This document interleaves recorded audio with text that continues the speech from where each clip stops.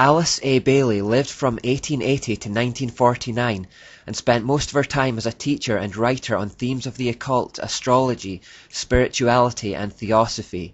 She stated that the majority of her books were telepathically channeled through her by a spirit being who she believed to be a master of wisdom.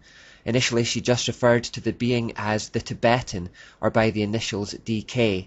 Later she called it Djwhal Khul. She showed the same kind of mental disturbance that we've seen in other occultists in the past. As a child, Bailey was deeply unhappy and attempted suicide on 3 occasions, once when she was 5, then when she was 11, and the third time at an unspecified time before the age of 15. It was after this third attempt, aged 15, on June the 30th, 1895, that she was apparently visited by a stranger who told her that she needed to develop self-control in preparation for certain work that was planned for her to do. Coming from an Anglican background, she initially believed this man to be Jesus, but later identified him as a spirit called Master Kuthumi after she went to the occult Theosophical Society and saw a portrait of him hanging on the wall. Theosophists believed that this spirit had previous incarnations and that one of them was Pythagoras, who you might remember was an influence on Plato, and also St. Francis of Assisi, amongst others. As a result of this, St. Francis of Assisi has been named the patron saint of the United Nations. You may also remember that St. Francis of Assisi was one of the main inspirations for Ignatius Loyola. On top of this, it's also in St. Francis Day that thousands flock to the Cathedral of St. John the Divine in New York City for the mocking Blessing of the Beast ceremony. You may also remember that the UN chose San Francisco, which is Spanish for St. Francis, as the location for the first UN meeting and charter signing. Plus, the town of San Francisco is known for being especially liberal and permissive. I haven't done any research into St. Francis, so I don't know why he keeps popping up and why he holds such a special place in the hearts of occultists, but there is clearly some reason for these links. Because Alice Bailey initially thought this demonic spirit was Jesus, we see once again the ability of Satan to disguise himself as an angel of light. In earlier life, Bailey was married to an Episcopalian minister, but after it failed, she severed ties with her Christian heritage altogether and remarried a 32nd-degree Freemason, Foster Bailey. Together, they founded the esoteric magazine The Beacon and started a company called the Lucifer Trust. This organization was created to manage the business of publishing her 25 demonically channeled books. They later changed its name to the Lucis Trust to hide its true meaning. This Lucis Trust is today another key NGO for the United Nations.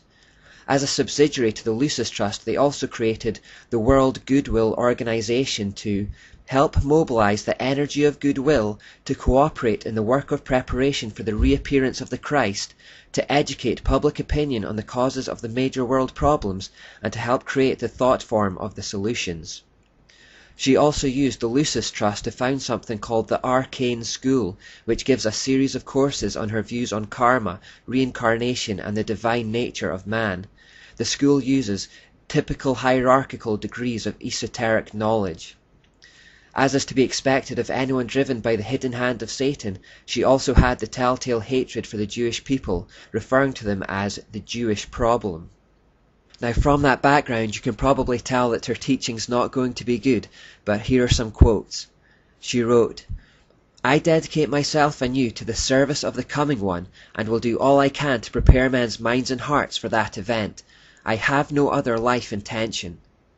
Now when occultists talk about a coming one, or even use the term Christ or cosmic Christ, they are not referring to Jesus, who in their inverted version of events is the evil one. To them, the Christ is in fact Lucifer, the Antichrist. This is the one for whom they wait, and the one who they are preparing the world to receive. Indeed, she clarifies this when she writes, "The Tibetan has asked me to make clear that when he is speaking of the Christ, he is referring to his official name as head of the hierarchy. The Christ works for all men irrespective of their faith. He does not belong to the Christian world any more than to the Buddhist or Mohammedan or any other faith. There is no need for any man to join the Christian church in order to be affiliated with Christ. The requirements are to love your fellow men, lead a disciplined life, recognize the divinity in all faiths and all beings, and rule your daily life with love." So here we see her demonic spirit guide telling her to promote the idea that all faiths are equal and there is no single faith that is exclusively true.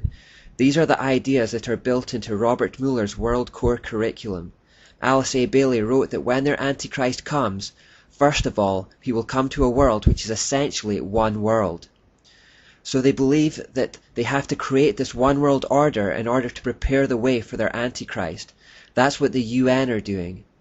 Bailey goes on to say, "The major effect of his appearance will surely be to demonstrate in every land the effects of a spirit of inclusiveness, an inclusiveness which will be channeled or expressed through him.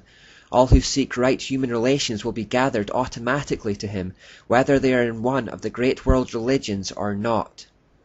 She then goes on to say, "All who see no true or basic difference between religion and religion, or between man and man, or nation and nation, will rally round him. Those who embody the spirit of exclusiveness and separateness will stand automatically and equally revealed, and all men will know them for what they are." So the Antichrist will have all the world's religions rallying round him and finding in him their shared Babylonian origins which will unite them all.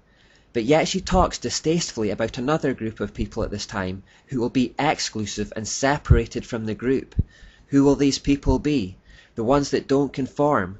Those of the Judeo-Christian heritage, of course. We who adhere to the only faith that is genuinely different and which isn't rooted in Babylon. As you might imagine, we who are seen to be opposing this world peace and not joining in the unity will be seen as hateful and intolerant. We therefore will be hated and despised and persecuted for not conforming to the crowd. This spirit of inclusiveness, as she calls it, is already on show in the world today, but it will grow stronger. As the world pools together in a one-world system, Christians who are brave enough not to conform will increasingly be isolated and separated. Bailey herself confirmed that all religions emanate from the same spiritual source, and that one day everyone would come to realize this. As they do so, she predicted that the world would see the emergence of a universal world religion and new world order. She said that this was no distant dream, but was actually happening even in her own time. She wrote, "There will not be any dissociation between the universal church, the sacred lodge of all true Masons, and the inner circles of the esoteric societies. In this way the goals and work of the United Nations shall be solidified, and a new Church of God, led by all the religions and by all the spiritual groups, shall put an end to the great heresy of separateness.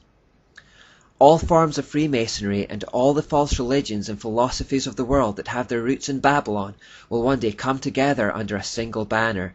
This is the essence of postmodernism.